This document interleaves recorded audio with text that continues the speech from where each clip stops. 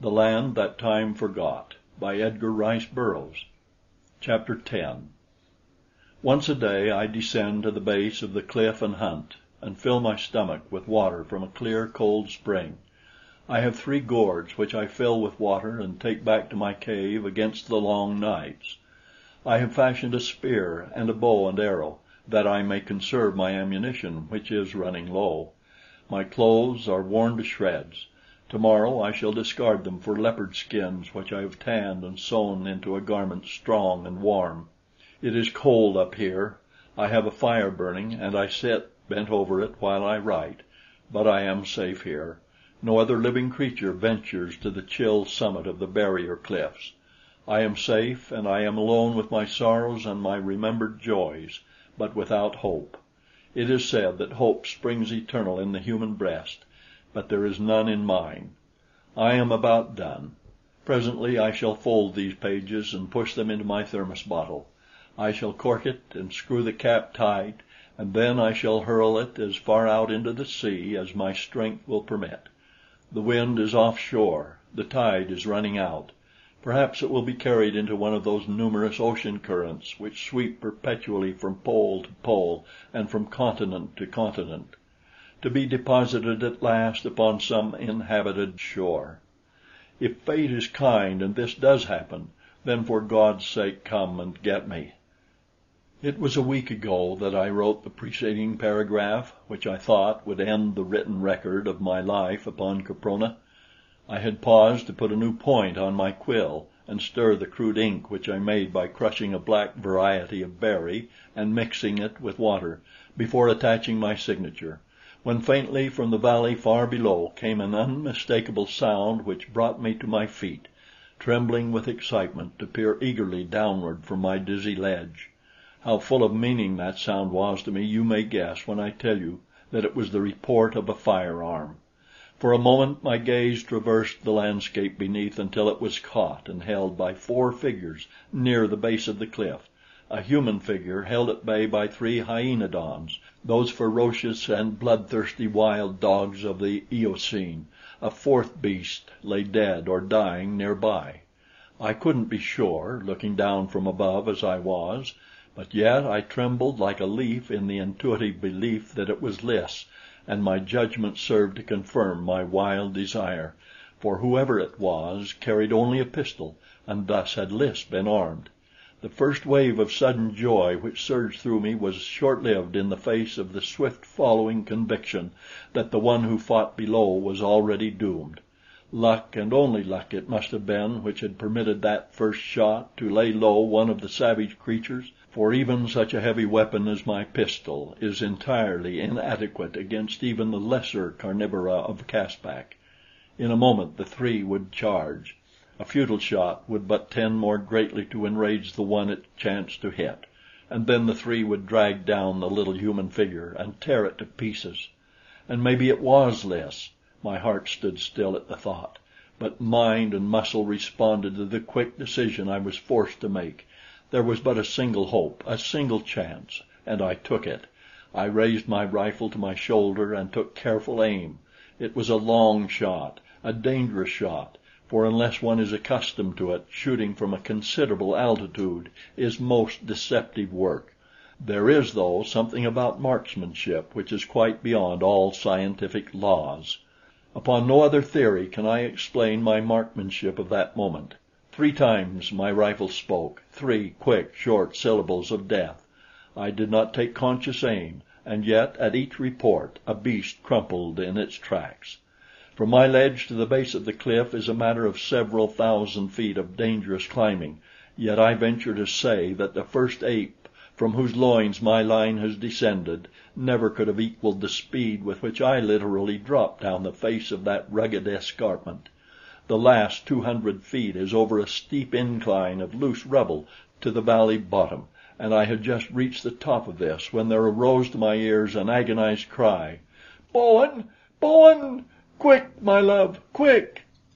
I had been too much occupied with the dangers of the descent to glance down toward the valley, but that cry, which told me that it was indeed Lys, and that she was again in danger, brought my eyes quickly upon her in time to see a hairy, burly brute seize her and start off at a run toward the nearby wood.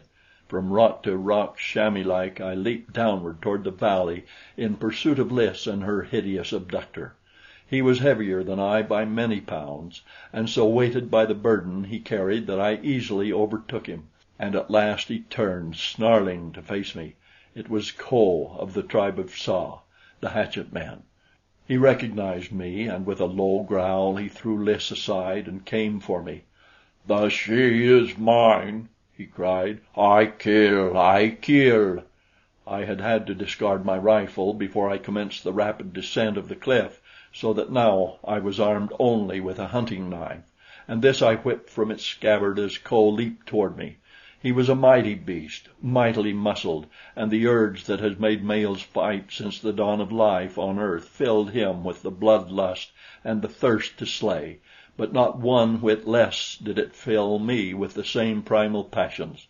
Two abysmal beasts sprang at each other's throats that day beneath the shadow of earth's oldest cliffs, the man of now and the man-thing of the earliest forgotten then, imbued by the same deathless passion that has come down unchanged through all the epochs, periods, and eras of time from the beginning, and which shall continue to the incalculable end, woman, the imperishable alpha and omega of life.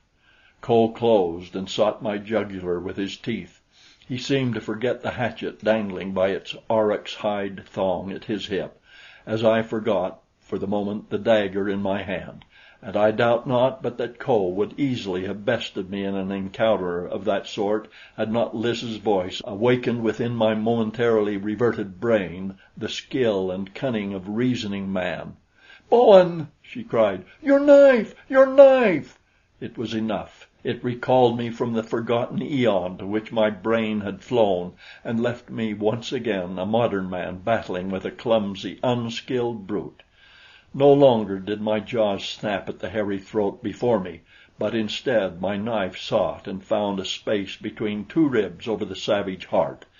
Kho voiced a single horrid scream, stiffened spasmodically, and sank to the earth. And Lys threw herself into my arms.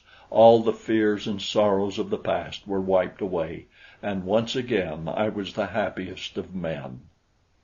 With some misgivings, I shortly afterward cast my eyes upward toward the precarious ledge which ran before my cave, for it seemed to me quite beyond all reason to expect a dainty modern belle to essay the perils of that frightful climb. I asked her if she thought she could brave the ascent, and she laughed gaily in my face. "Watch!" she cried, and ran eagerly toward the base of the cliff. Like a squirrel she clambered swiftly aloft, so that I was forced to exert myself to keep pace with her. At first she frightened me, but presently I was aware that she was quite as safe here as was I. When we finally came to my ledge, and I again held her in my arms, she recalled to my mind that for several weeks she had been living the life of a cave girl with the tribe of hatchet men. They had been driven from their former caves by another tribe which had slain many and carried off quite half the females, and the new cliffs to which they had flown had proven far higher and more precipitous, so that she had become, through necessity, a most practiced climber. She told me of Kho's desire for her, since all his females had been stolen, and of how her life had been a constant nightmare of terror as she sought by night and by day to elude the great brute. For a time Nobs had been all the protection she required, but one day he disappeared, nor has she seen him since. She believes that he was deliberately made away with, and so do I, for we both are sure that he never would have deserted her.